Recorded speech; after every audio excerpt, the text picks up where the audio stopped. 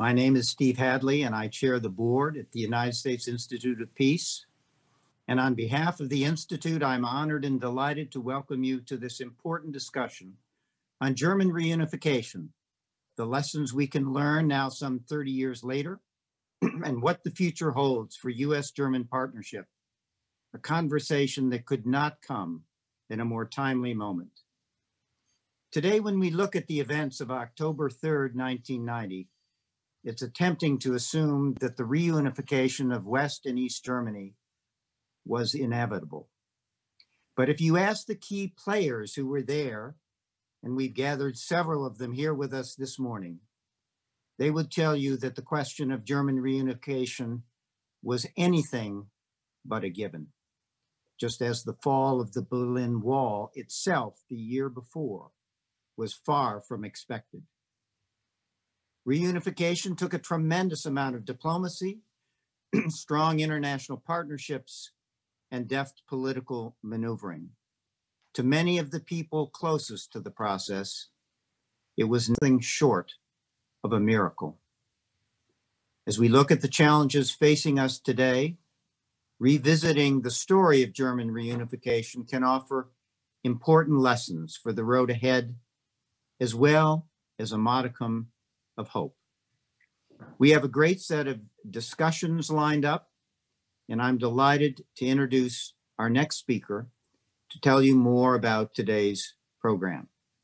Lise Grande officially joined USIP as its new president and CEO on December 1, 2020. Lise brings 25 years of continuous overseas experience leading, managing, and coordinating some of the UN's largest and most complex humanitarian stabilization and peacekeeping operations. Many were in places where USIP also works. Lise, over to you.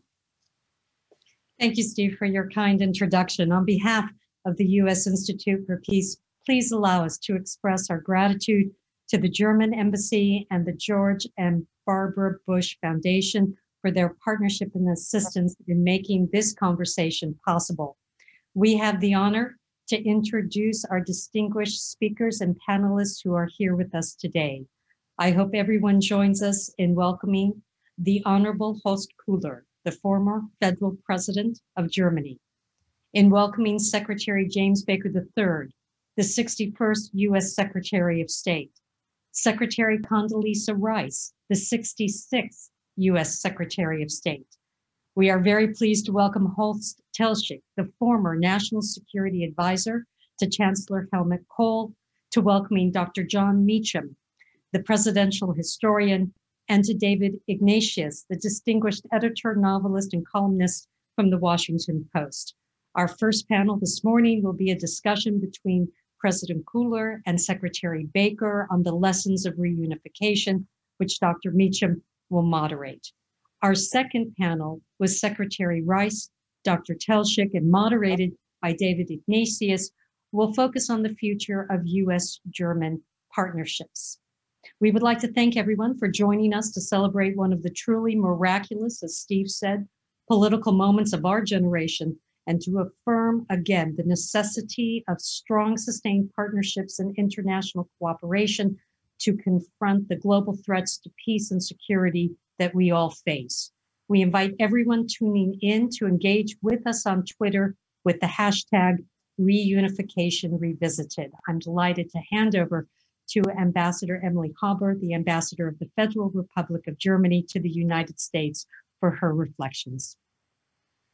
Thank you, and good morning. My heartfelt thanks go to Stephen and Lisa and the US Institute of Peace for holding this event to commemorate a stellar moment 30 years ago, the peaceful reunification of Germany. The reconciliation hall that we are inaugurating is dedicated to watershed developments in the last century, the fall of the Iron Curtain, the end of the Cold War, the reunification of Germany, and ultimately of the European continent. Today's illustrious panelists played a pivotal role in shaping the environment and the process that made these diplomatic outcomes possible.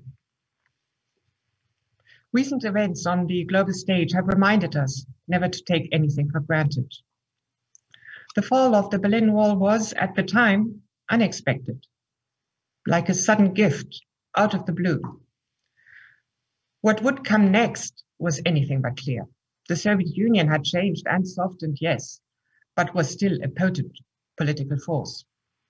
Influential voices in many countries were not convinced that a unified Germany would be good for Europe.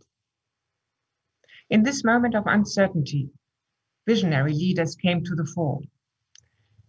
Key among them was the American President George H.W. Bush.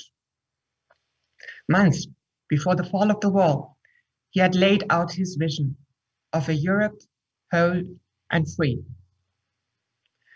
German unity would not have been possible with the United States and its support. Support throughout the Cold War, but also in those crucial moments of its final days. To this day, Germans remain deeply grateful. Shifting from his recent history to the present, I believe that German-American cooperation is no less crucial today. The challenges we face are monumental: a pandemic, the climate crisis, a fragile world economy, a changed geopolitical balance, just to name a few. None of them can be tackled alone. And I would add another, equally fundamental challenge: the deep polarization within our own societies and politics. The storming of the US Congress was an attack on democracy and the institutions that guard it. It was a wake-up call, too, for democracies around the world. Distorted facts, radical disinformation, conspiracy theories travel fast everywhere in democratic, communication-driven societies. Radical groups are forging networks beyond borders. And this day in January had reminded us how quickly radical rhetoric can mutate into violence. We can only be successful in defending our democracies if we all act in unison. The transatlantic relationship has changed over the past 3 decades, as have power dynamics and geopolitical realities. With a new US administration and a Europe committed to transatlanticism, here's the challenge: to redefine our partnership, to design a new transatlantic agenda for cooperation, and to tackle the challenges that lie ahead together. We can do it, as the events we commemorate remind us. Thank you.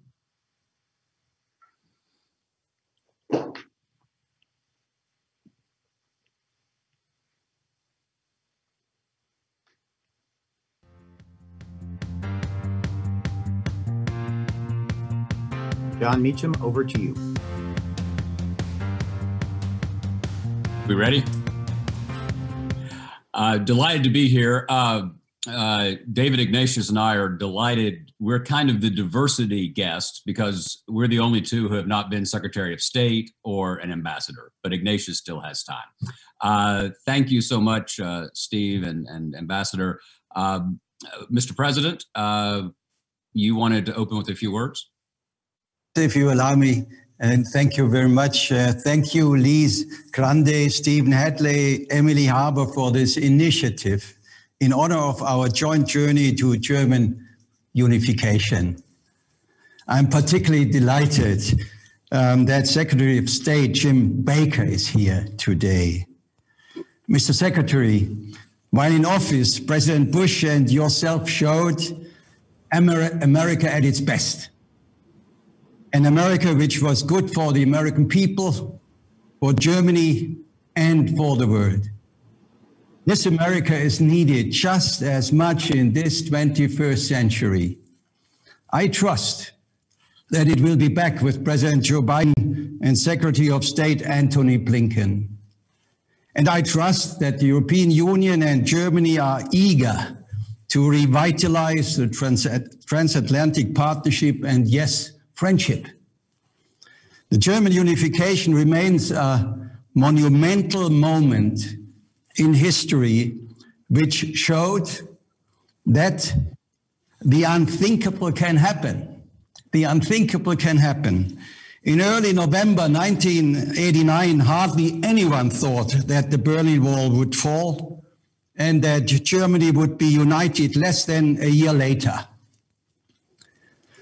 So for me, and I think for many people in the world, reunification stands for hope, even under the most adverse conditions.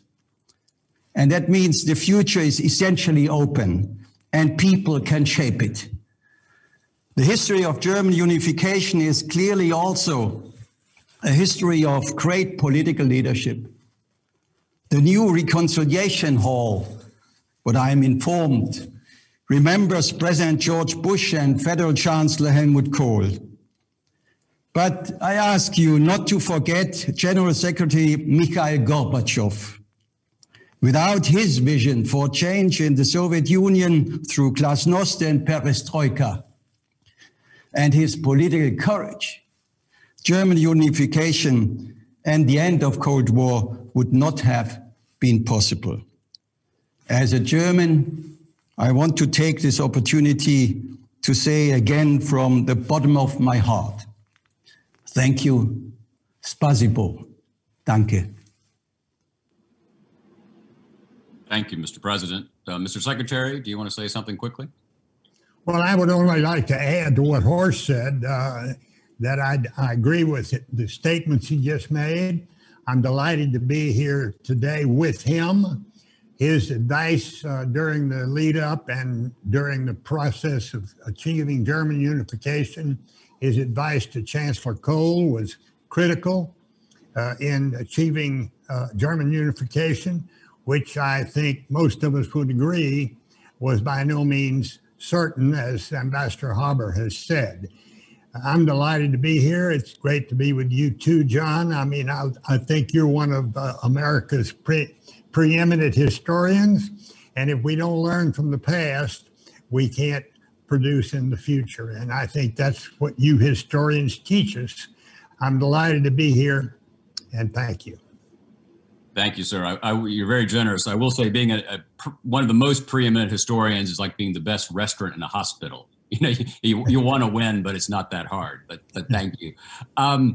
So 32 years ago this month, you and President Bush were assuming power. President Bush once told me, I remember exactly where we were sitting, not far from where you are in Houston. And he said the most important thing that happened on his watch was German reunification. So I'm curious, when your term as Secretary of State began, what you expected to happen. 1989 would become a remarkable historic year. And I'm just curious, what was your expectation? Did you think before you celebrated Thanksgiving, the Berlin Wall was going to come down? No way. As I think Ambassador Haber said, it was unexpected. Maybe it was Horst who said that, but it was very definitely unexpected. I can promise you nobody on the American side anticipated it would happen so quickly. And then I don't think there was any suggestion that I can recall that we would be able to see unification come so promptly after the fall of the wall. People seem to forget that that the unification of Germany was by no means a given. In fact, the only nation states that were really for it were the United States of America and the Federal Republic of Germany. America's traditional allies had serious reservations. The British, in fact, I remember a quote from Margaret Thatcher, who said one time, she said, you know, I feel so strongly about Germany, I think that there ought to be two of them. and Francois Mitterrand had serious reservations about, even though for 40 years, even though during the 40 years of the Cold War, we had preached the importance of freedom for the captive nations of Central and Eastern Europe. When the time came to produce that and to produce unification, there were some reservations. And of course, it was really hard for the Soviets. And I agree with what Horst just said about Gorbachev. I think history is going to be extremely kind to Gorbachev, maybe not in the Russian Federation, but elsewhere, because he was the Soviet leader who chose not to use force to keep the empire together the way all of his predecessors had. Mr. President, at what point in 1989 did you begin to see these possibilities? Well, let me just start answering that I had long perceived that things were fermenting in Eastern Europe. And it had started with the founding of the Solidarność trade union in Poland in 1980. During the local elections in the GDR on May 7th, 1989, citizens had publicized electoral fraud for the first time. Discontent was growing also in the GDR. On Hungary's border with Austria, Foreign Minister Gyula Horn and Alois Mock symbolically cut a piece of fence on June 27. And beginning in September 1989, regular Monday demonstrations took place in the GDR, first in Leipzig, then throughout the country. More and more East Germans tried to leave the GDR, and on October 17th, Erich Honecker, the leader of the Communist Party, was ousted from the Central Committee of the SED. And the call for reunification began to appear at the Monday demonstrations in mid-December from people in East Germany. From shouting, "We are the people," the protesters began to claim, "We are one people." Around the same time, another slogan appeared in the demonstrations. And I quote, "If the Deutschmark comes, we'll stay. If it doesn't come, we'll go to it." In the Federal Ministry of Finance, at that time I was state secretary there, we had been working on the concept of a German monetary union since mid-December 1989.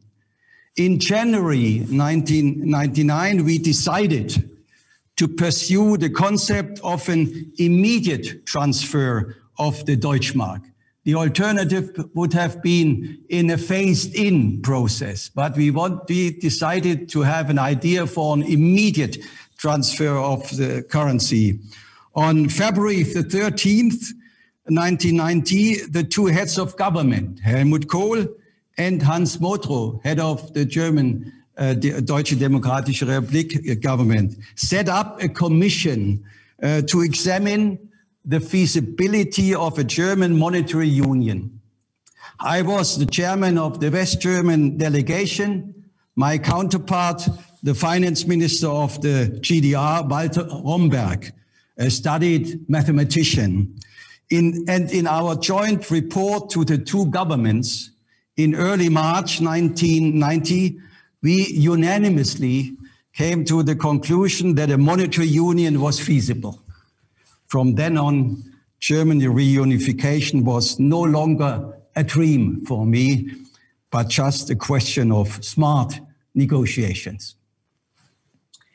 Well, speaking of smart negotiations, Mr. Secretary, give us the American perspective on how the process the president is talking about unfolded. What were the key events? And as important for us now, what are the lessons from the unification process?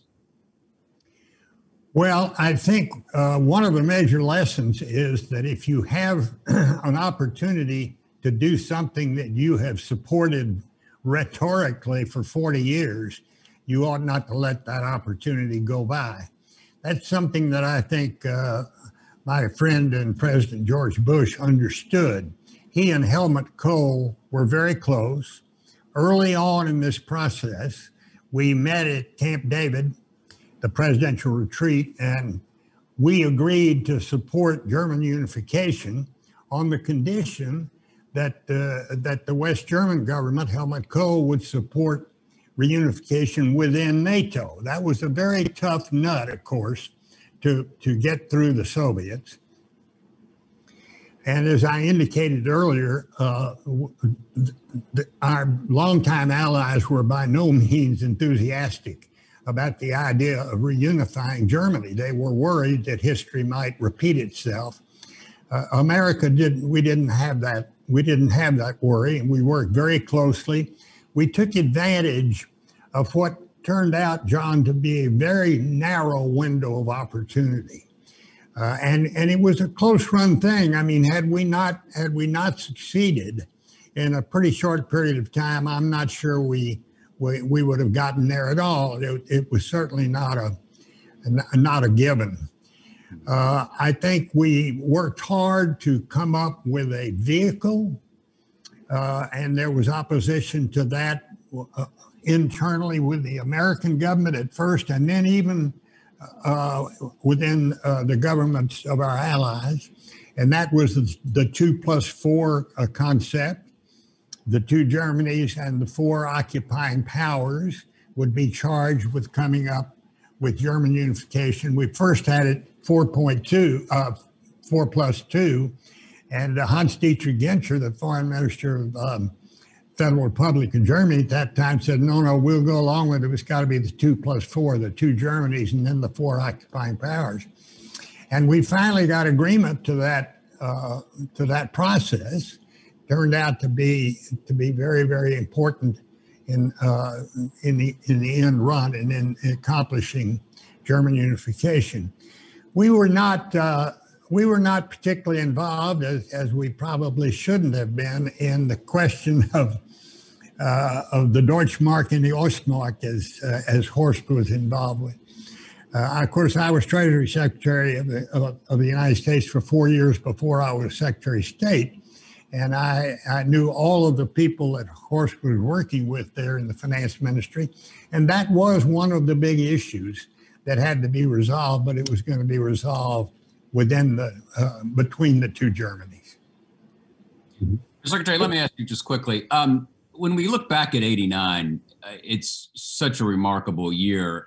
And sometimes we don't think about, at least in the popular mind, what unfolded in the first 6 months, which of course was Tiananmen Square, and this impulse for freedom around the world. In the maelstrom of governing, how much time do you have to think about the connection between those dots that people like me and David Ignatius spend our time thinking about? What's the in the maelstrom of governing, you don't have a lot of time to think about those things. I mean, your inbox is full, it's overflowing. You got to deal with these issues. You got to deal with each crisis as it comes up. But Tiananmen was a very difficult thing for us, and particularly for George Bush, who had been America's first representative to the People's Republic of China. And he was committed to see to it that the relationship was not severed, totally severed. And yet we knew we had to do something to show our support for freedom and human rights around the world. And we sanctioned China, and we sanctioned them fairly significantly, but we kept the relationship alive. The fact that we had spoken up or stood up, if you will, in that instance for freedom, we were a new administration at the time, I think gave us a little stronger hand in convincing some of our partners that we should do the same in the context of Germany, that it wasn't enough to rhetorically support freedom for the captive peoples of Central and Eastern Europe for 40 years, and then the time comes where you have a chance to do something about it and not do something about it.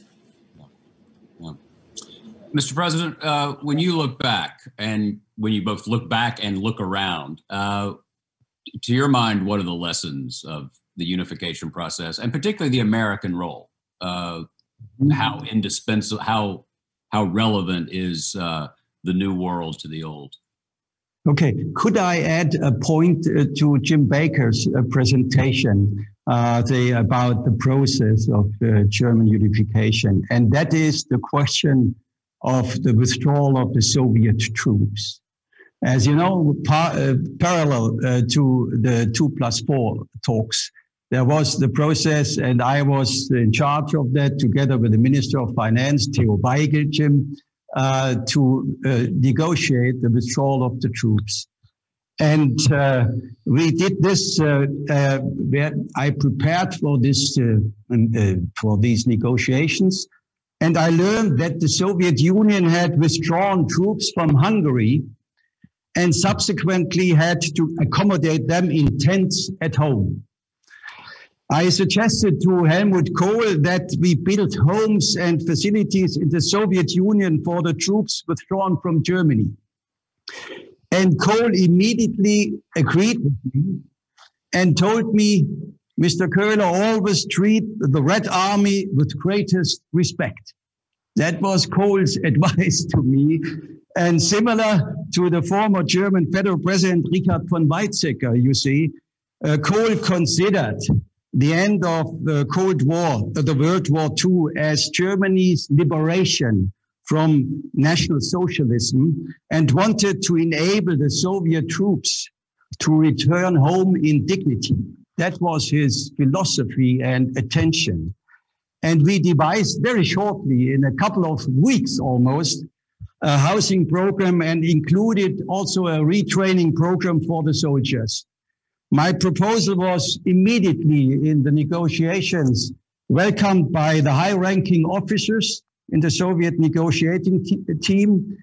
It took a bit longer for me to win over the civilian negotiators, Jim, the Prime Minister Sitayan and Minister Katushev. They had been mainly hoping for cash. On August the 31st, Federal Chancellor Kohl, 1994, Federal Chancellor Kohl personally put attention to bid farewell to the last soldiers of the Red Army in Germany in the presence of President Yeltsin. The Soviet soldiers had been withdrawn without a shot being fired. And I do think ensuring that the other side didn't leave as loser, that was the shared understanding of Bush and Kohl, of Jim Baker and myself. That was, and I wanted to add this to Jim's presentation because I feel it has a meaning. Now what kind of lessons? A short little presentation. The first is, but I have to say, a word of caution is needed for anyone looking at the negotiations as a kind of template for the management of other diplomatic crises or conflicts in the world. But there are, at least from my perspective, and this is your request, some takeaways from our experience. My first point is get ahead of developments, prepare to expect the improbable, and have the guts to lead. And Bush and Kohl had the guts to lead in this situation. Second, trust is the coin of realm. That's a quote from George Shultz, Jim Baker, you know it. And summing up his experience, the trust Bush, Gorbachev, and Kohl had in each other made it possible for them to seize the kairos, the right moment to act and to overcome the skepticism of other European leaders. But trust requires investment in reliability and credibility and takes a long time to mature. In negotiations, furthermore, the human factor is always an important element. Bush, at least how I observed it, never tried to dominate Mikhail Gorbachev during the negotiations. And he understood the domestic situation Helmut Kohl was in and gave him latitude. That was also very important. My third point, Keep your promises and make sure others are aware of it. The US had consistently supported the quest for German unity and liberal democracy in Western Europe. This was part of the West's normative clout and its appeal to Central and Eastern Europe. Transactional approaches, what we have experienced most recently, ignorant or disparaging of the long-term effect of investment in reliability and credibility, would have made this outcome impossible and would have opened space to those who wanted to prevent it, in my view. Fourth point, foreign policy begins at home, for nations as well as for alliances. No external strength without internal strength. And I do think insofar everybody knew that the East German economy had been run down, and it was the same situation in the Soviet Union. And I'm personally absolutely not surprised that President Biden and his national security advisor, Jake Sullivan, made a proposal, had a paper, want to make US foreign policy work better for the middle class. That is the stability foundation for a good society. My final takeaway, don't go it alone. That's my final takeaway from this process. It was a time of historical challenges that needed a multilateral response. There was this framework of multilateral talks and negotiations. And in this framework, strength and cohesion among Western allies was key. Jim, I hope that you can agree with these kind of takeaways. Well, I do indeed, and I agree. I agree with your points. I might interject here, if I could, John, that I think another takeaway, and this may be self-serving, coming from an American, is the importance of American leadership abroad. I mean, when America is engaged, I would argue strongly that we are a force for peace and stability. That had America not been engaged the way we were during the process of German unification, we never would have gotten there. I think that leadership is critical. You don't get that leadership by isolationism or protectionism. And so as a former Treasury Secretary, one who understands the benefits of free trade and the substantial benefits of alliances, a point that Horst made, alliances enable you to leverage your power. America's alliances are extremely important to us, and we need to carefully tend them and not renounce them. But more broadly, we need to remain involved internationally, engaged on the world stage. When America is engaged, we are a force for peace and stability.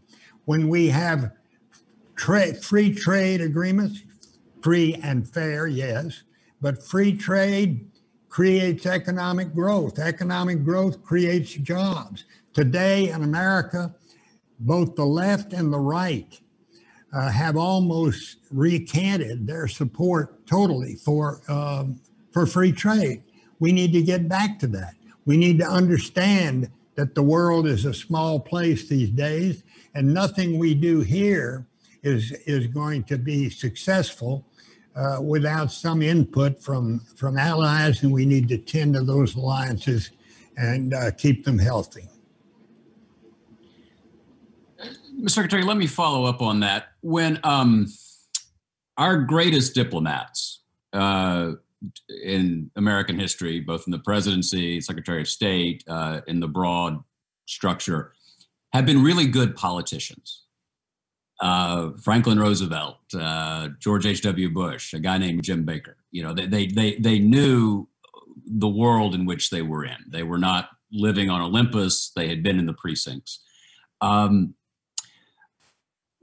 FDR, when he was dictating the Four Freedoms speech for the State of the Union in 1941, he was dictating to a speechwriter, and he said, the freedom from fear everywhere in the world, freedom from want everywhere in the world. And Harry Hopkins, his assistant, said, Mr. President, I would not say everywhere in the world, because nobody in America gives a damn about Asia. And FDR came right back at him and said, the world is so small today, Harry, that they're going to have to give a damn, which is your point. I'm wondering how, as you look at this odd moment, to say the least, we're in, how do you articulate the case for American engagement at a time when there are flowing populist forces that are in favor of protectionism, that are increasingly nativist? We literally just went through a moment in American life where we're here celebrating the fall of a wall, and we damn near built one.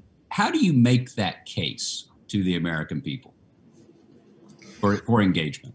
Well, I think to some extent you have to make it the way I just mentioned, and point out how important our engagement abroad has been to global peace and stability, yes, but also to the betterment of the United States from a security standpoint and from an economic standpoint.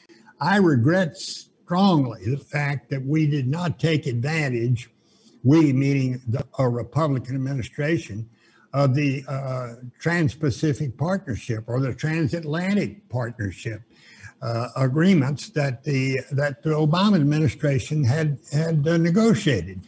That would have been a far better thing for us to do than to simply say we're out of those, we don't do free trade agreements. Those agreements, particularly the Trans-Pacific Agreement, was every bit as much a security agreement as it was an economic agreement. And it would have been very, very wise of us to have, here we are today in a Cold War situation again with Russia. I mean, there's no denying that fact.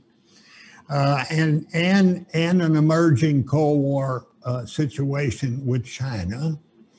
How could we have done, what better way to lead and to prevail in a Cold War with China than to have all the rest of the nations in that part of the world with us, and that we would have had that under the TPP. So I think you got to go out and you have to build up the political support. No foreign policy can succeed that doesn't have support at home. So we have to educate the American people that and this would apply perhaps as well to the Biden administration. America first is a great slogan politically, but that's not a good economic approach, and it oftentimes is not a good security approach. And we just need to make that sale. You mentioned political experience. Political experience, to my way of thinking, is invaluable in diplomacy. Particularly if you're Secretary of State. I mean, you're Secretary of State, you're engaged in negotiations, you're negotiating for your country instead of for your client, as you would if you were a lawyer. I named the memoir of my 4 years as Secretary of State, The Politics of Diplomacy. That's very important because the people sitting across the table from you are also politicians. And one of the most important things you have to do is understand what their red lines are, just as you need to make them understand what yours are. I also strongly agree with Horst's point about trust. Trust is the coin of the realm. You're not going to get much done if you and your interlocutor don't have a basic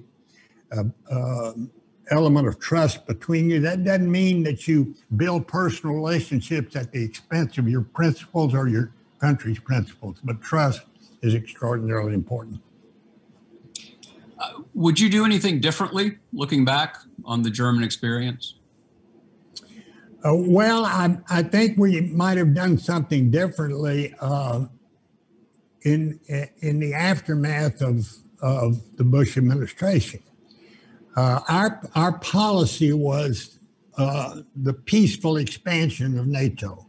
NATO has been, I wrote a memo once that went to the current administration saying, look, stop dumping on NATO. NATO's been the most successful alliance, defensive alliance in history. It's been very successful. It's really important to the United States. We may have been too dynamic in our expansion of NATO, but that was our policy. And the countries of Central and Eastern Europe wanted to join NATO. There are still countries on the border of the former Soviet Union today that want to join NATO very badly. And of course, we want to be in a position to welcome freedom-loving and peace-loving nations. But we might have been a little bit better off to temper the pace of our expansion of NATO. I mean, we've talked a lot about expanding NATO now into places like Ukraine and Georgia. The impetus for that is there, and I understand the rationale behind it, but I think I can also understand why it didn't provoke the Soviets, but it worried the Soviets considerably.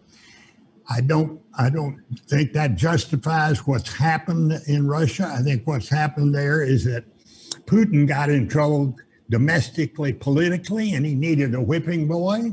And the most available whipping boy was NATO and the West, and particularly the United States of America.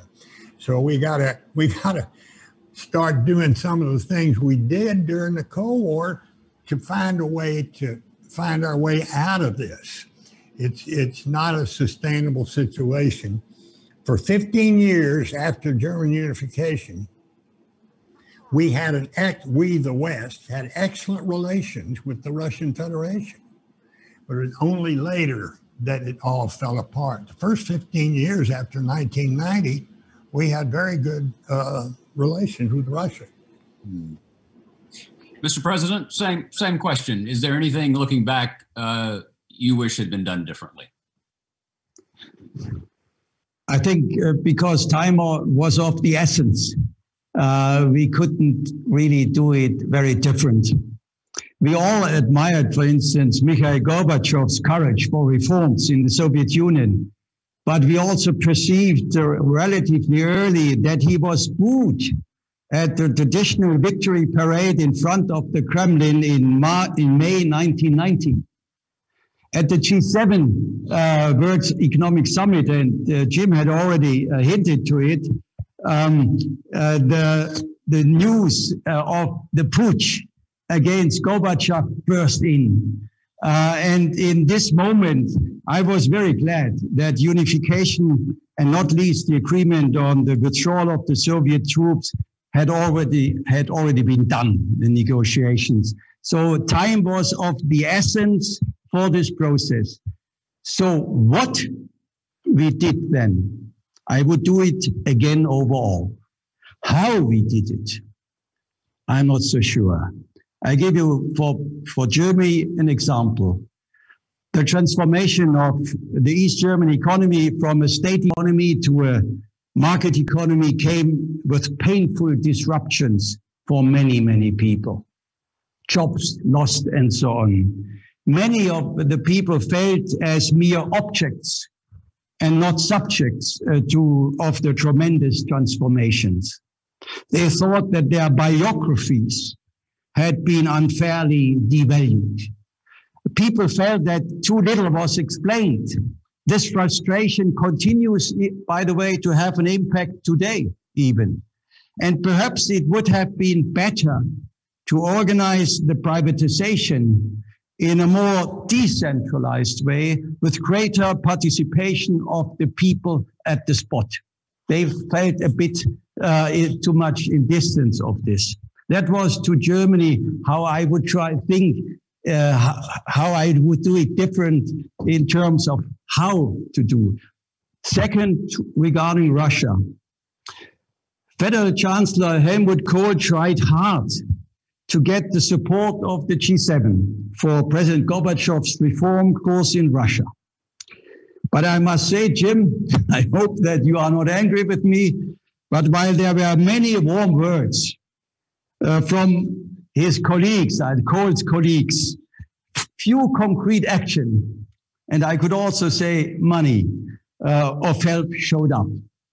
So the privatization processes, the second point, received too little attention also in Russia or in the Soviet Union at that time from the international financial institutions, the IMF and the World Bank. They relied too much on a kind of pure market force-driven process. Afterwards, I can't see, yes, now you are back. Even with the region, the European Bank for Reconstruction, which I became president in '98, just 2 weeks after the so-called Russia crisis.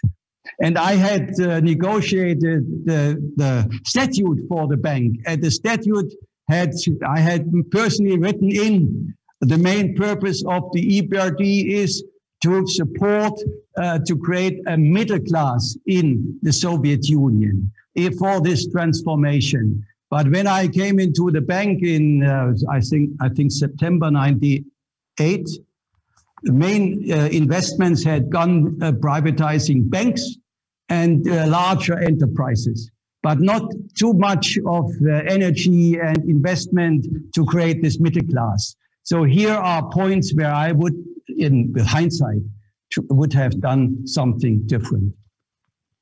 Thank you. Thank you. As we sort of power down here so that Hadley doesn't have to send in the troops, Mr.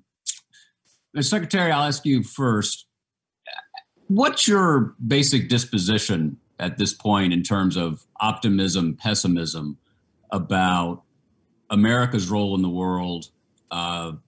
We were a nation that, not least because of you and President Bush and so many others, who did in fact play a decisive role in helping the captive peoples fulfill a fundamental human destiny, which is the impulse for liberty. So I'm wondering about your basic outlook at this point about the progress of democracy, but also the perils of democracy, which we have seen in America so starkly, particularly. Well, you're absolutely right, John. Democracy is far and away the best form of government. Who, as Churchill said, it's got a lot of warts, but it's better than any other form of government. There's no doubt about that. It's hard to maintain against a lot of populist sentiment. Sometimes I happen to believe our institutions here in the United States are strong. I think we've just been through an experience that shows how strong they are. I think they will prevail. I think it's up to leaders here to take learn lessons from the past and learn what we gained when America was involved globally. And we gained a lot, and we prospered, and we had peace and prosperity.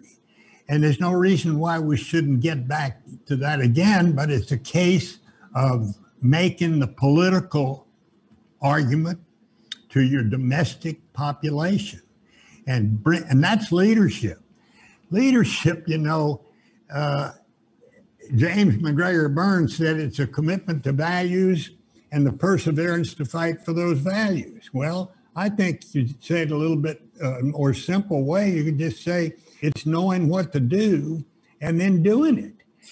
Well, I think we know what to do. The doing it is always the tough part. One of the successful lessons of German unification is that George Bush knew what to do, and he did it with strong help from Chancellor Kohl and with strong help indeed from Mikhail Gorbachev and Edward Shevardnadze and Hans-Dietrich Genscher and so many others. But I think it's just a case of looking at the prosperity and peace that we enjoyed when we were leading internationally. We need to get back to that. We are still the strongest country in the world, and we have to lead. And our partners want us to, particularly our transatlantic alliance partners. Thank you. Mr. President, same question. Do you look out on the both the European world and the broader world with hope at this hour? And if so, why? And if not, why not? I think I'm looking out to this world, observing challenges, but also I'm looking out with a kind of self-confidence that the Western ideas, the leadership of the US again, could make the best out of it. But that doesn't mean that democracy, growth in the world, peace by itself is coming and remaining. There's permanent attention necessary, looking to new risks, to new challenges, in order also to define the process how to respond to challenges. For me, for instance, in Germany, as you know, we have also a growing right-wing development in our democracy, and we need to look very carefully to that and demonstrate that the democracy with us can handle these kind of developments and will, of course, prevail. I have no doubt. But it needs to be aware at the politicians' head and the whole society don't take it as granted that there's always democracy and growth and a nice life. My favorite philosopher, Karl Popper, made the sentence, all life is problem solving. And that is what we need to have always in mind in the Western world, where we are used to have progress, where we are used to have improving social standards. We need to always be attentive to new challenges. And one thing is very important, and I would like to add to Jim Baker's comments, education. Education has always been at the forefront to make people, the society, aware about fragilities, about difficulties to survive. Therefore, this kind of complacency culture, which you could observe sometimes in your Western cultures, is a little bit of a weakness. And we should work that it's not getting too big, this complacency culture in our societies. That's wonderful. Thank you. Just a point of personal privilege. It's a great honor for me to be with you too. President Bush said in 1992 that moods come and go, but greatness endures. And you two were vital figures in one of the great chapters in modern history. And it's an honor to hear your wisdom. And I will yield the balance of my time to Mr. Hadley. Very nice comment.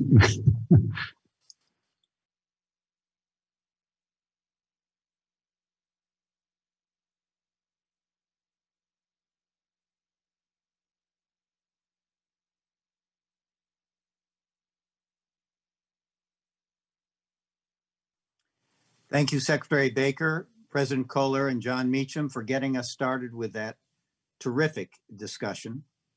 As John Meacham noted, Secretary Baker and President Kohler were pivotal in bringing order and unity to a long, complicated history.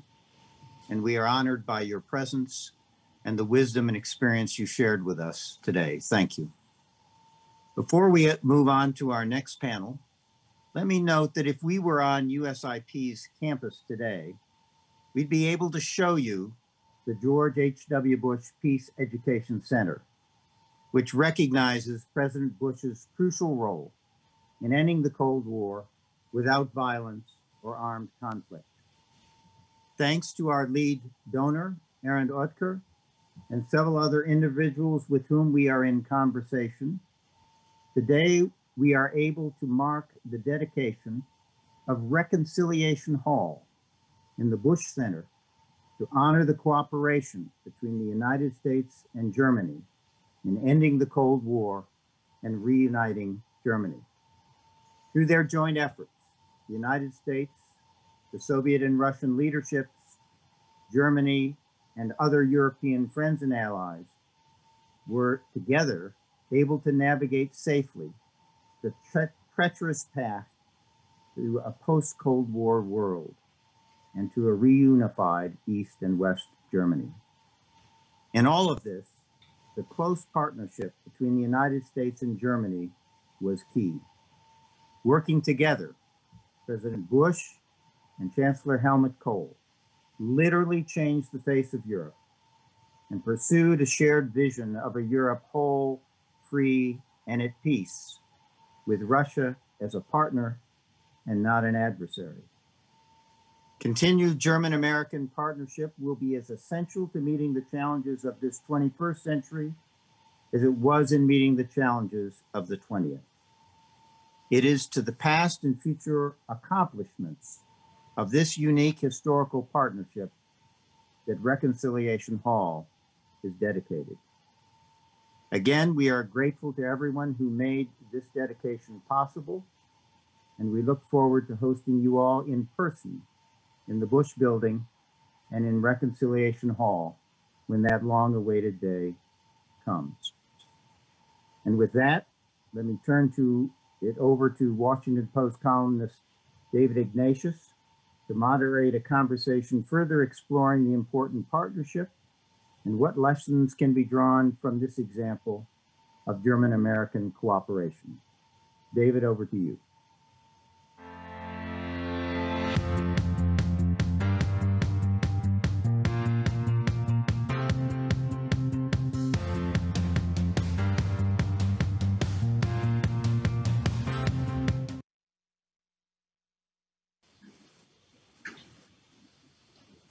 So I'm pleased to welcome everyone to this second session of our celebration of German reunification 30 years after. I'd like to thank the USIP and our distinguished panelists before and now in our second panel. Like many of you in the audience, I'm sure, I have in my office a tiny fragment of the Berlin Wall, kept in lucite on my desk as a reminder of that transformative event of my lifetime and of our world. The focus of this second session is the choices that were made, often invisibly, quietly, that made the great outcome that followed the Berlin Wall, the unification of Germany, possible. We would also in this panel like to look ahead as well as backwards to the new era in Europe that's beginning. This, I hope, will be what the late Professor Ernest May and Professor Graham Allison at Harvard like to call applied history, where we'll think about what we lived through and what its uses are in understanding the present.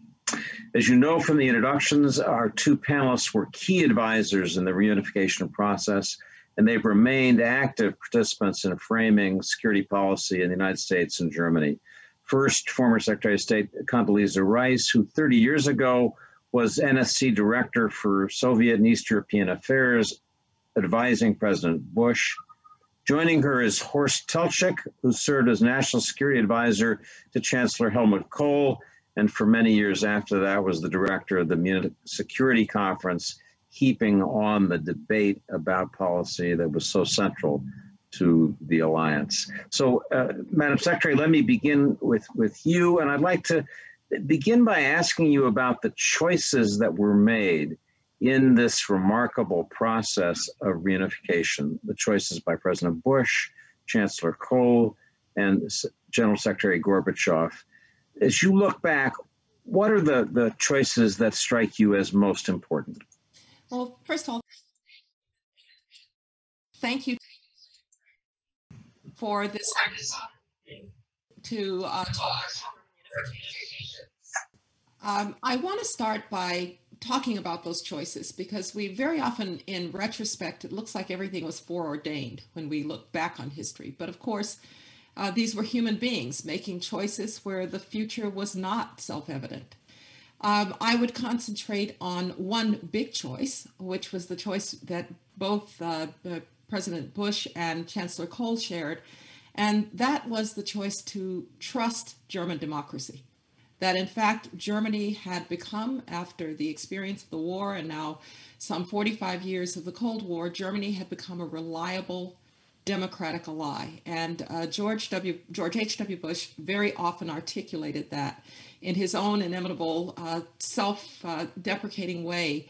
He said, I fully believed that Germany was democratic when I went there as vice president and people egged my car. He said, I knew then that German democracy was alive. And so that trusting of German democracy was very important. Secondly, they agreed that they needed to provide an opportunity for Gorbachev to take the hard choices that he had to do without embarrassing him, without triumphalism, without a sense that the Soviet Union had lost the Cold War and West Germany and the United States had won. They were, with all of their aides and with all of their statements, determined to show that this was not a defeat for the Soviet Union, but a building and a making of a new Europe in which the Soviet Union and later Russia would have a part. And that too was a choice. And then I think one of the most important choices that Helmut Kohl made, Chancellor Kohl made, that President Bush supported was to go fast. There were a lot of people who wanted us to have long conferences, long negotiations about German unification. But they understood that there was a window of opportunity and that window of opportunity might not be open for very long. And if you fast forward a little more than a year, Gorbachev would have been out of power.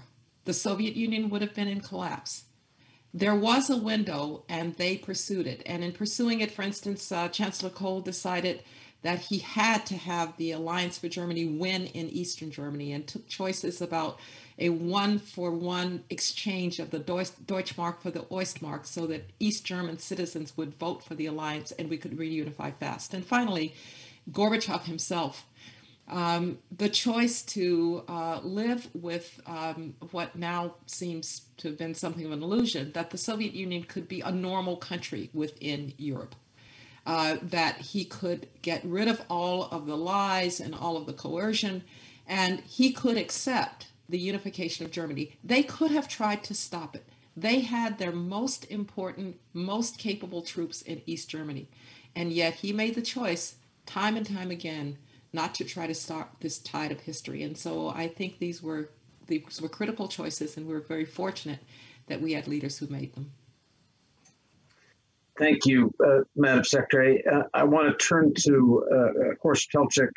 Mr. Telchik, I want to ask the same question about choices, but ask you to focus in particular on an aspect of this story that we sometimes forget, which is that it wasn't inevitable that this be a peaceful transition. As Secretary Rice just said, there were thousands, hundreds of thousands of Russian troops in East Germany. And you, as we were preparing for this panel, movingly described conversations with the then Foreign Minister Edward Shevardnadze that made you aware of just how delicate the situation was. Perhaps you could talk about those conversations for Germany, the US, and the Soviet Union. Well, we have had 380,000 Soviet troops posted in the GDR. And all over Eastern Europe, 500,000 Soviet troops were posted. And including their weapon systems, for example, the Hungarian Prime Minister Nemeth, when he came into office in '89, he told me that he had to learn that even in Hungary, the Soviet Union had deployed nuclear systems.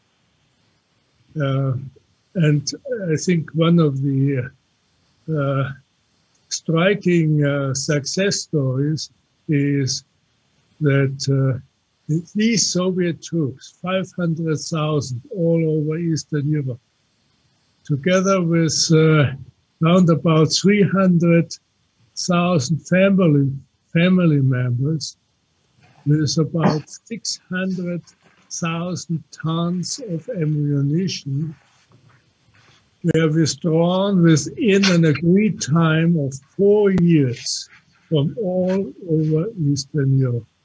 It's a tremendous story. And but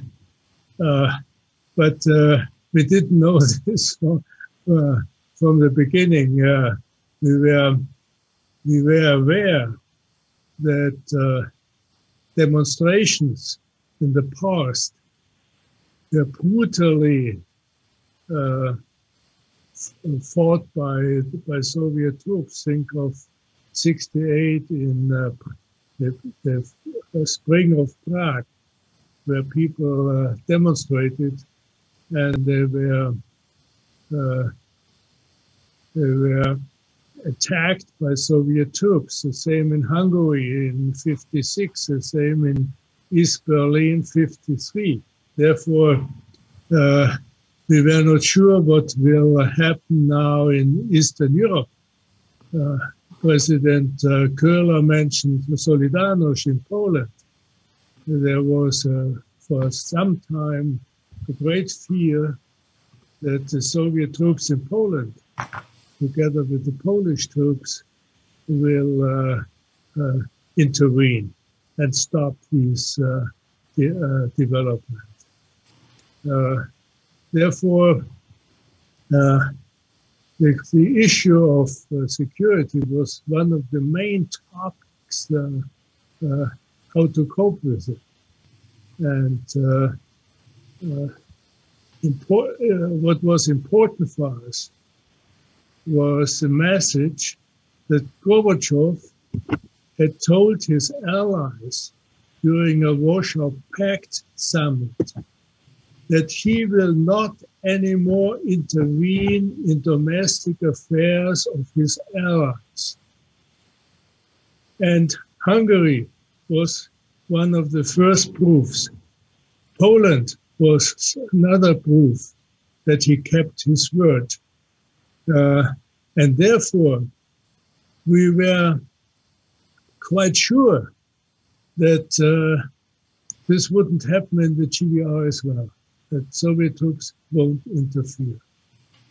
But I tell you, the Foreign Secretary Shevardnadze has told me after he had resigned, I met him in Moscow. He was running a small institute on foreign affairs. And I asked him a lot of questions because he was out of office. He was very friendly, open-minded. We faced a difficult situation in January 19. Helmut Kohl was eager to meet Gorbachev personally. The first meeting after the wall had come down. And we learned by media that Gorbachev had canceled all meetings with foreign politicians in January 19. And we didn't know why. And I asked Shevardnadze what was going on in Moscow in January 19. We were waiting for a date with Gorbachev and didn't know what's going on. And he told me, Mr. Telchik, we had discussions within the leadership whether we should militarily intervene in the GDR or not.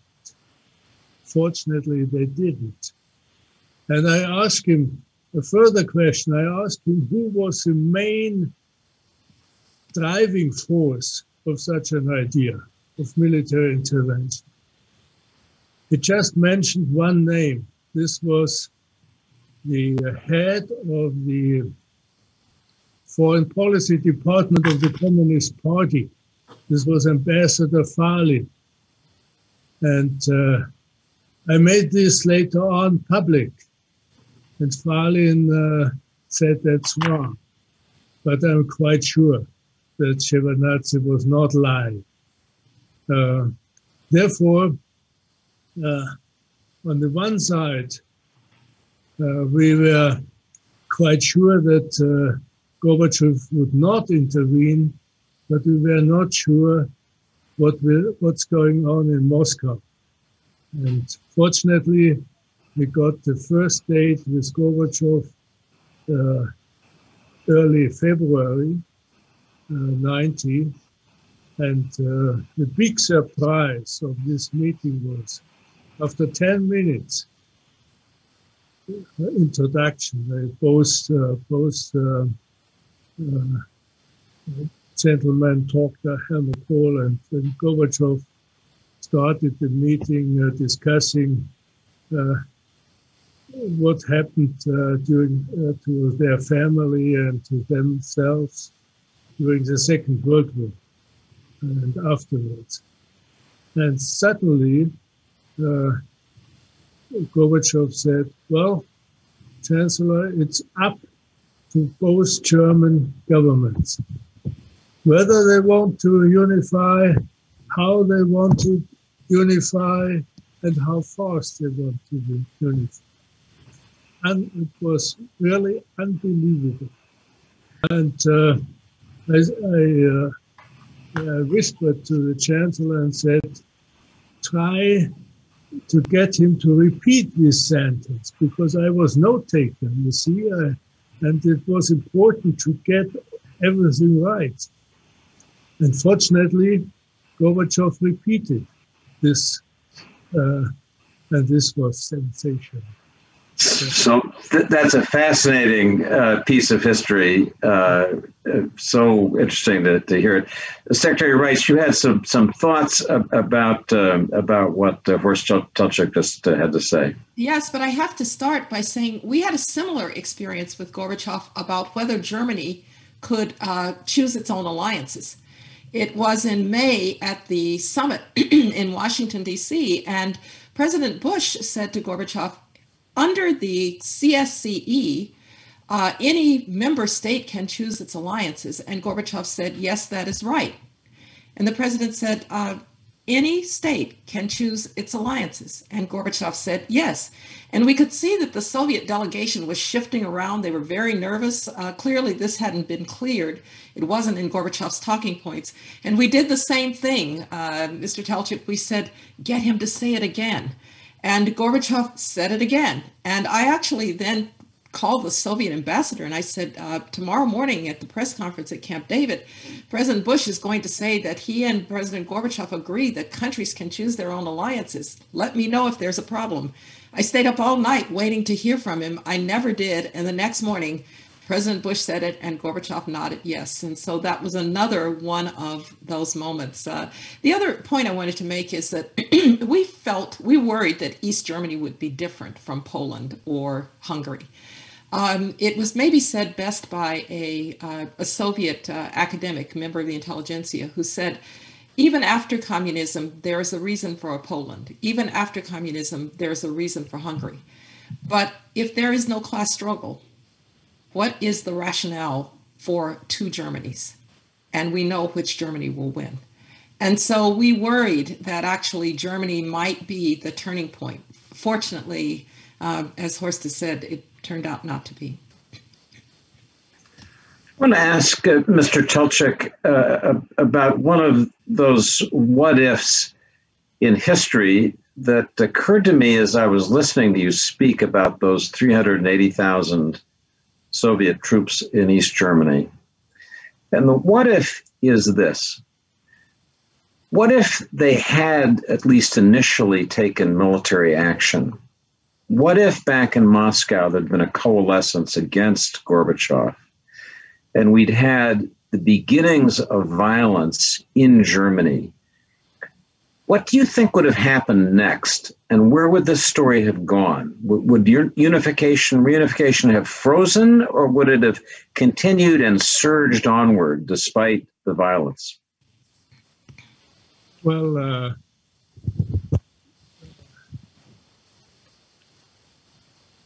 what we could watch and day by day was that more and more East Germans tried hard to leave East Germany. At the end, we have had about 200,000 East Germans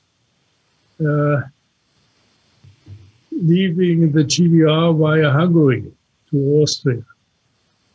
And if you watching these people, they were mainly youngsters, young families with their children. And the same started via our embassy in Prague, in the Czechoslovakia. The same happened in Warsaw via Poland. And we got the message that already in autumn 89, the GDR had a shortness of medical doctors. Those people who were well educated, who were relatively young, tried to leave as soon as possible.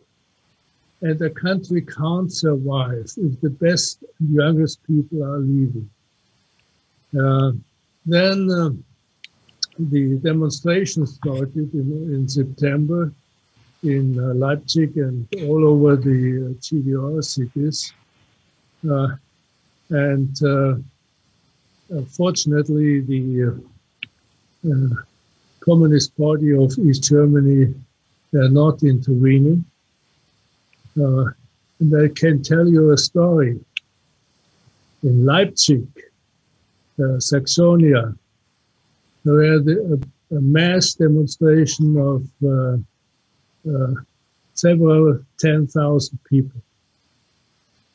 And GDR troops were posted there with their weapons to stop such a demonstration. And I was told by one guy of Leipzig that one of the GDR officers, when the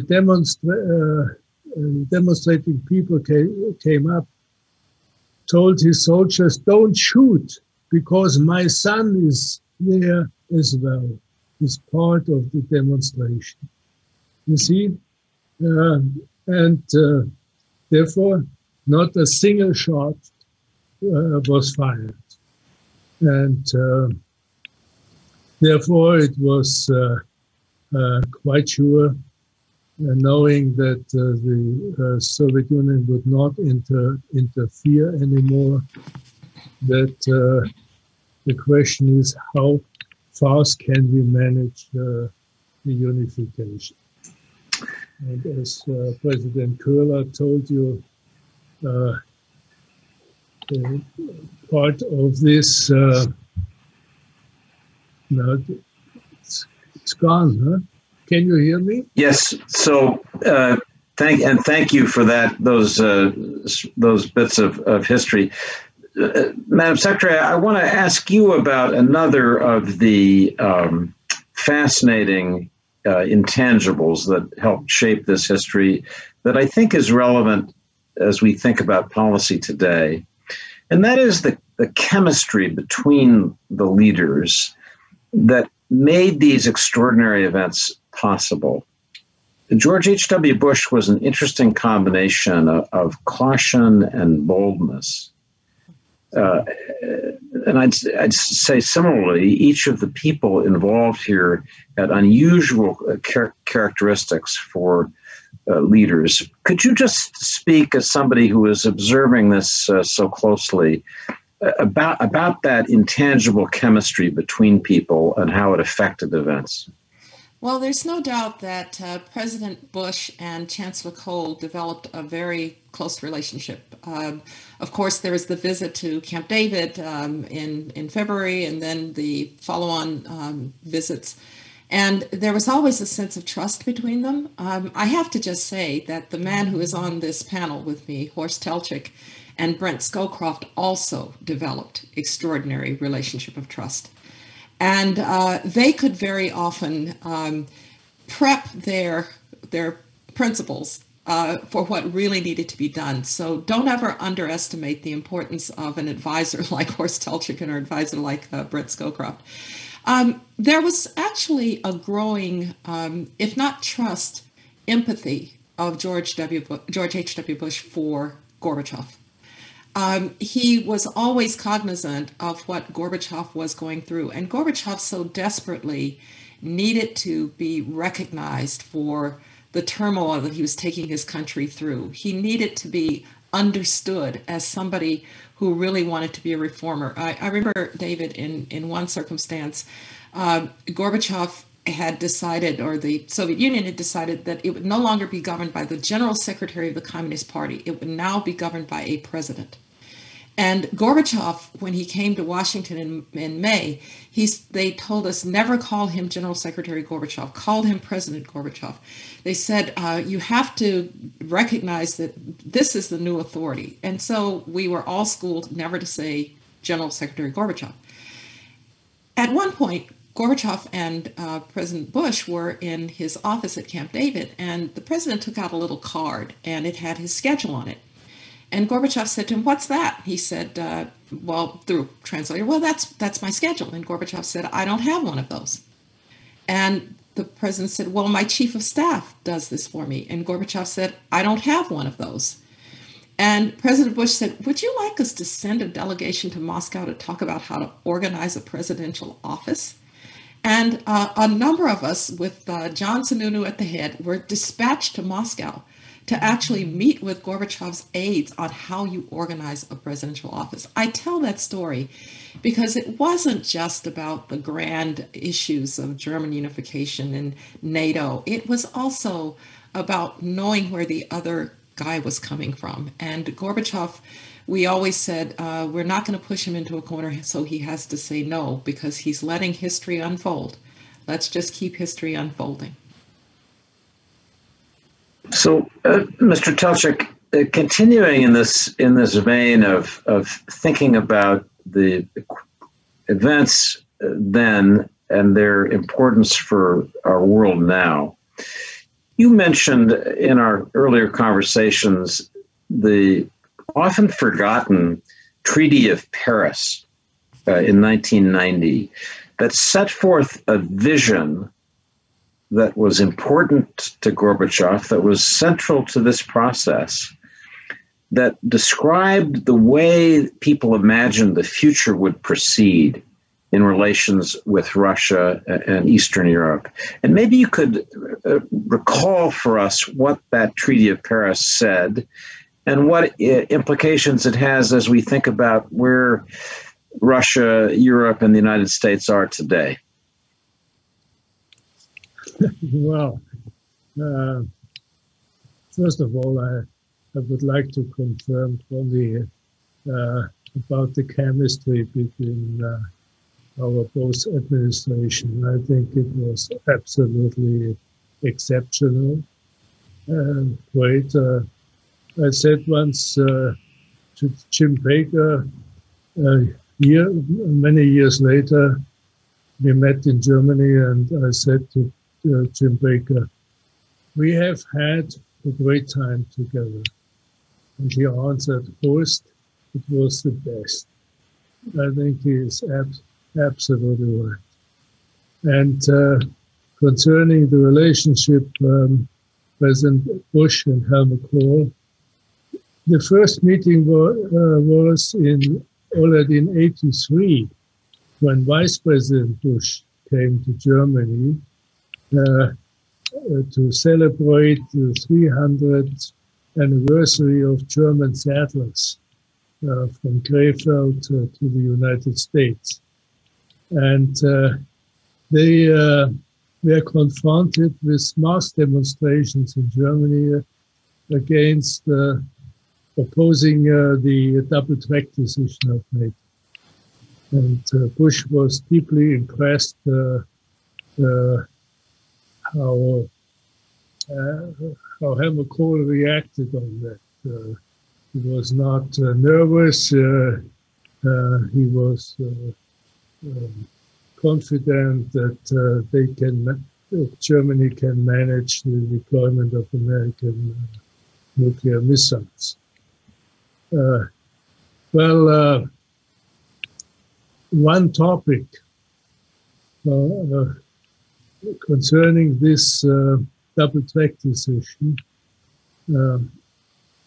you have to know what the main interest from the very beginning, I think it was the reason why we got the breakthrough, was the topic of security for Soviet Union, for Gorbachev. And therefore, it was important, for example, that President Bush took the initiative in June 90 for a special NATO summit. And during this NATO summit, they passed a common agreement saying we reach out our hands of peace to the Soviet Union. This was an important message. Because a few days later was the party convention of the Communist Party in Soviet Union, and there was a risk that Gorbachev would have be forced to leave his office. And the bilateral breakthrough between Germany and Soviet Union happened when Helmut Kohl came forward in April 90, proposing Gorbachev a treaty negotiated before the unification, but this treaty should explain how we want to shape the relations with Soviet Union after unification. And the main part of this treaty, we drafted it before the unification happened, and it was ratified afterwards in November. But an important part of this common treaty are security agreements between Soviet Union and Germany, as it is part of the 2+4 agreement as well. Therefore, security was a key issue. Shevardnadze came in May 90 to Bonn and said to Helmut Kohl, this is exactly what we do need, a treaty negotiated before the unification happened, giving us security, how a unified Germany will behave. And the same topic in Paris. You see, in November 90, all 34 presidents and heads of governments met in Paris, signing this famous charter for a new Europe. Gorbachev called it a treaty for a common European house. And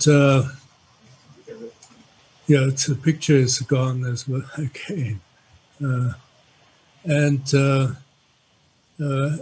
The main interest of Gorbachev all the time was, we want to be part of an all Europe from Vladivostok to Vancouver, where everybody gets the same security as the others. And For me, it was an unbelievable vision, a dream. I have a dream. And as you know, we agreed on the principles how to shape such a common Europe. We agreed on first instruments how to establish it. But the result is a shame, because nobody really took care of this charter to implement it. So, Madam Secretary, let me ask you to take this theme of Europe, a European idea that stretches from Vancouver to Vladivostok. And I mention it in the context of the recent protests, not just in Moscow, but all over Russia. When I called Alexei Navalny's chief of staff this week to write a column, he mentioned to me that the goal of this movement, a very courageous leader, obviously, but thousands of courageous people in the streets, is to create in Russia a normal European country with the rule of law, with free media, with the things that a normal European country has. And I want to ask you, in light of what Horst Telchik said and then these recent events, what do you think that idea is one that the United States, Europe can try to reanimate, going back to the kind of language that Horst Telchik mentioned in his comments? Well, let me first say that the idea of this common European home, or Europe from Vladivostok to Vancouver, I think was very much something that Gorbachev believed. He told me once, I just want the Soviet Union to be a normal country. And he had this notion that it could be the sort of far... Speak up a little bit? Sure. He had this notion that it could be the sort of far left corner of the European political spectrum. And he really believed that, I think. The problem is, of course, before any of this could be implemented, even if you believe that it was possible with the Soviet Union collapsed. It was replaced then by Russia. It was replaced by Boris Yeltsin, who governed in many ways that we liked, but frankly never spent much energy to build the institutions of a Russia that could be a normal European country. In fact, ruling by decree, for instance, against the parliament. And then, of course, this very strong presidency is handed off to Vladimir Putin. And a strong presidency under Boris Yeltsin is one thing. A strong presidency under Vladimir Putin, who, by the way, was a KGB officer in Potsdam when the German unification events happened. That's a very different situation. And so I think you now have a split, really, between many of the people in Russia, led by people like Navalny, who in the 30 years since the collapse of the Soviet Union have experienced being outside of Russia, who have gone to American and European universities, who have traveled. David, when I was a graduate student in Moscow in 1979, nobody traveled. The Soviet people looked at their feet. They didn't know the outside world. Well, thanks to Gorbachev and the 25, 30 years since the collapse of the Soviet Union, these people do know that there is another world out there. And I think for many Russians, particularly younger, more educated Russians, there is a desire to be a part of a normal European country. And I very much believe that Navalny thinks exactly that. Now, the problem is, of course, that is not Vladimir Putin's conception. And he instead talks about the uniqueness of Russia, about Russia as a bulwark against the collapse of Western civilization. That is, he sees Western civilization, democracy as flawed and as collapsing. And so it's very hard to reconcile that notion with a Europe in which Russia is a part. But if we're patient about it, and I will say this, if we continue to cultivate the young Russians who do have that vision, if we don't cut off Russians and Russia in order to deal with Putinism. I think this idea still has a lot of life in the Russian population, and it may come back around, but we have to keep connectivity with that younger Russian population that wants to be normal. Thank you, Madam Secretary. And anyone who hasn't taken the time to look at the video that Alexei Navalny posted after he was in prison, that's courage for you. I'd urge people to take a look, not least because it's in parts extremely funny in its sarcasm about President Putin. So, Horst Telchik, I want to ask you about another issue that people discussed with great concern at the time of German reunification. And that was their fear, Margaret Thatcher was the most obvious example of this, that a reunited Germany would be too strong, that it would overwhelm the institutions of Europe, even putting aside fears about return to war in Europe. There was just a feeling that this big Germany was just too big for Europe to accommodate. And I'd like to ask you how you think that process has gone.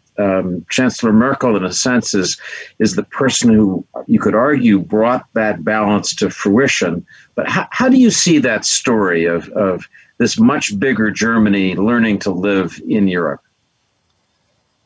Well, this was indeed important topic.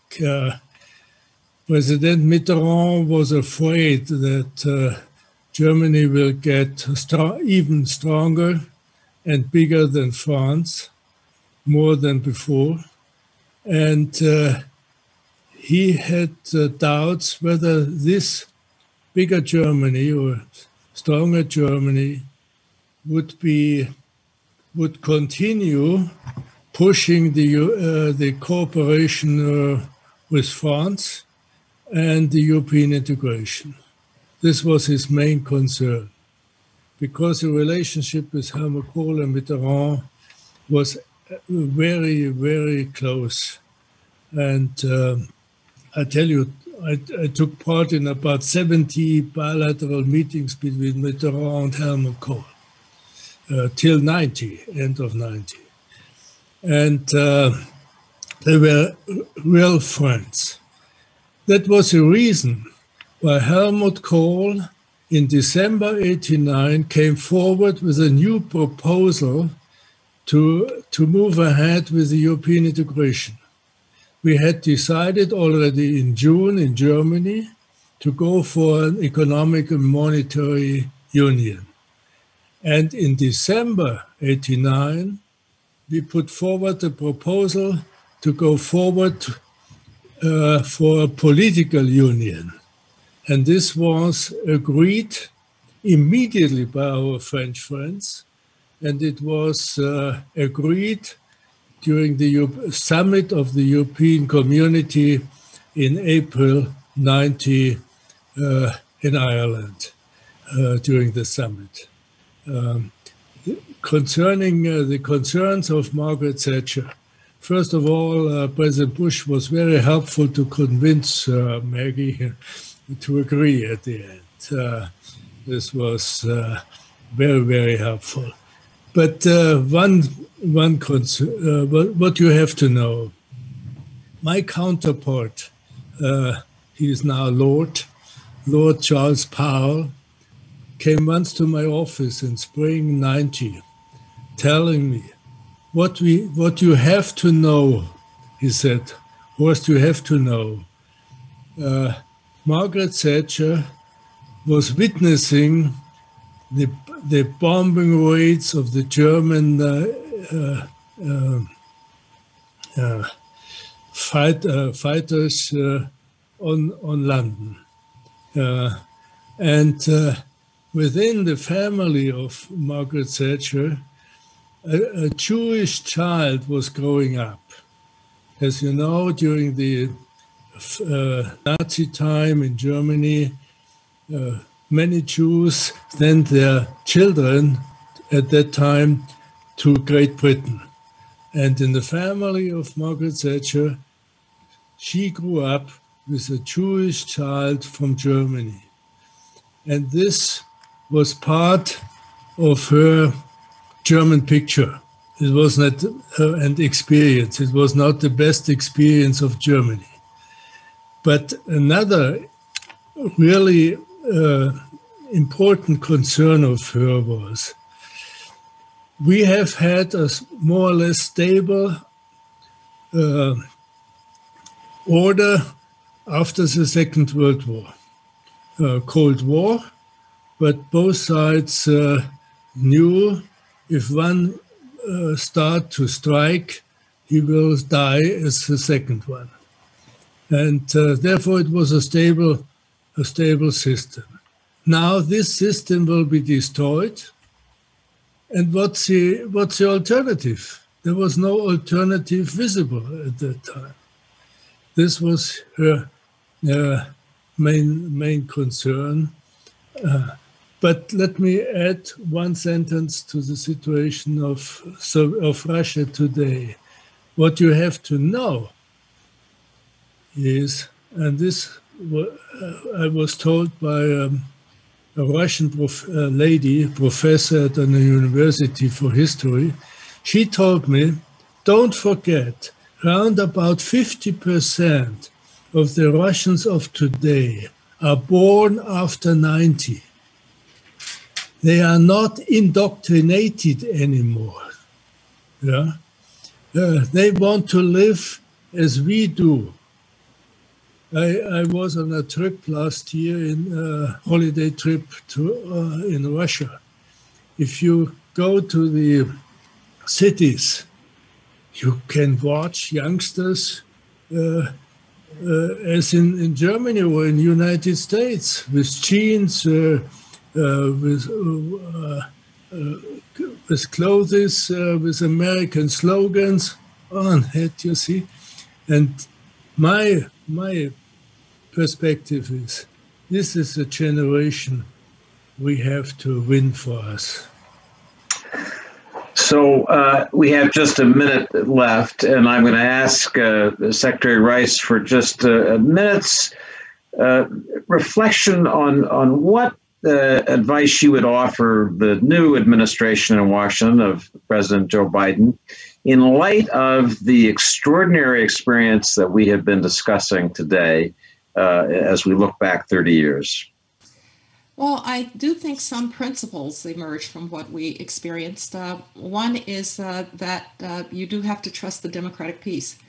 Mr. Telchik talked about how President George H.W. Bush had watched Helmut Kohl deal with protests and so forth and recognized that Germany was a strong democracy. So you're always better off when you are helping to build strong democracies. And those people who stayed with Germany for the 45 years of the Cold War were making a bet on a democratic peace. Secondly, the importance of understanding where your friends and allies are coming from. No loyalty tests, no desires to make them declare publicly, really relying on the fact that you share not just interests, but values.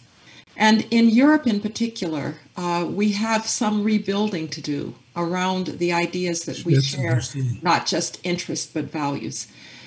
We need some projects together. You know, I look at something like the social media issues and big tech, and I know that they're troubling for democracy. But whatever differences we might have about privacy, they pale in comparison to our differences with the Chinese about privacy. And so let's get back to understanding our interests and our values together and move forward together, because I still believe, despite all the talk about Asia, and we have wonderful Asian allies, and that's very important too, Europe remains our most important strategic ally in being able to have a global policy that tries to support peace and prosperity and democratic values. And so spending some time really rekindling the relationship that sustained us through the Cold War and delivered this unification of Germany without a shot being fired, it's a project worth undertaking. So these have been powerful recollections. I, and I'm sure all of our audience have found them really helpful and provocative. On behalf of John Meacham, I want to thank all of the panelists and turn this over to the new head of the U.S. Institute of Peace, Lise Grande, to close out the session. Thank you. Thanking all of our distinguished and exceptional speakers and panelists. It's been a real privilege to spend time today revisiting the important history and lessons of German reunification. The recording of this event and information about future events can be found on our website at usip.org. In closing, we would like to invite our audience to join us for a very special conversation we are hosting tomorrow called Passing the Baton, Securing America's Future Together, which will again feature Secretary Rice in a moderated discussion between Jake Sullivan, President Biden's National Security Advisor, and Ambassador Robert O'Brien, President Trump's National Security Advisor. The discussion will focus on the most critical foreign policy challenges facing the nation. Thank you for tuning in and for being part of USIP's efforts to prevent, mitigate, and resolve violent conflict around the world.